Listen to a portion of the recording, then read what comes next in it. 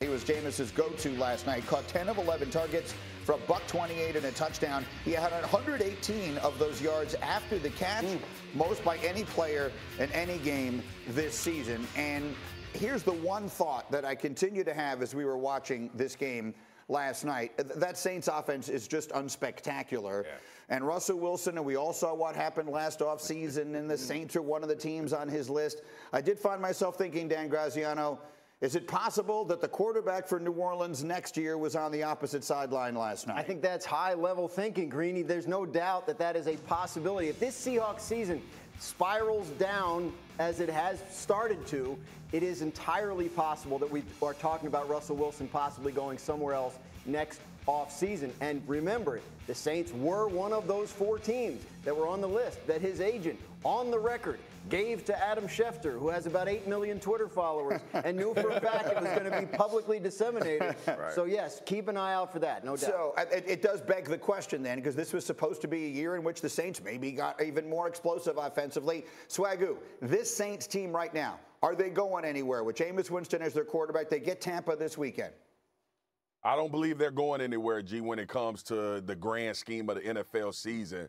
And I was a bit premature saying Jameis was going to be in the MVP conversation, so I got to take my licks on that. But when you look at this team now, I want people to be very cautious about the New Orleans Saints too, because from a defensive standpoint, this team can be very high level and keep them in a lot of games. I think the most important stat last night for the New Orleans Saints was 0 interceptions for Jameis Winston. That was the most important stat of the game. And yeah, I ain't love the way he played. I didn't love that it was non-explosive.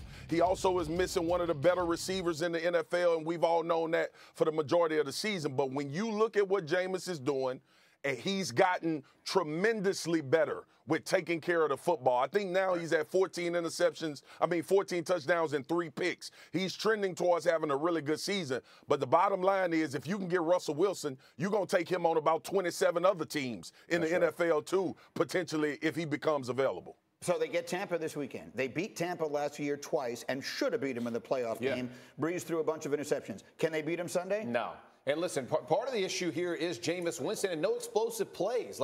They've had 12 explosive plays in 6 games. You thought when Drew Brees retired and with what Jameis Winston has showed us in the past, they would push the ball down the field, but they're not even attempting it. And listen, when they do attempt it, it's not like a contested catch. He's way overthrowing the ball if he's concerned there's going to be anybody breaking in and jumping these routes. Again, when you talk about you can't win a lot of NFL games scoring 13 points, especially Tampa Bay. You're going to have to score. That's going to require Winston playing. I feel like the point you guys are making, and the numbers on Jameis look pretty good, is they're being very careful. Sean Payton is being very careful with his play calling, with how he's utilizing his quarterback. Yeah, I mean, he doesn't trust Jameis. And we all can understand that. We've seen what Jameis has done so far, and it seems quite clear that the game plan for Jameis is a lot like what they did with Drew Brees. And part of the issue is they don't have a lot of talent on the outside either. They don't have receivers that are experienced. Like when they get Michael Thomas back, maybe we'll see something different. But Michael Thomas is not a deep down the field threat. So you brought in Jameis Winston, and I, like you, Swagoo, I forgive you, sir, because I, too, thought Jameis Winston was going to be a lot better than he is right now. But that wasn't a terrible take, even though it looks bad right now. Well, I mean, it wasn't a terrible take, and it wasn't a terrible game, but it wasn't a great take, and it wasn't a great game. Hold on 1 second. To that point now, to that point, and I like what you said, Foxy, let's be fair about where the Saints are comparatively to last year, too. That was a team with Emmanuel Sanders, Jared Cook, and you also had Alvin Kamara balling out of his mind and Latavius Murray. This ain't the same offense that they're running when they had Drew Brees last year either. Thank you for watching ESPN on YouTube. For live streaming sports and premium content, subscribe to ESPN+.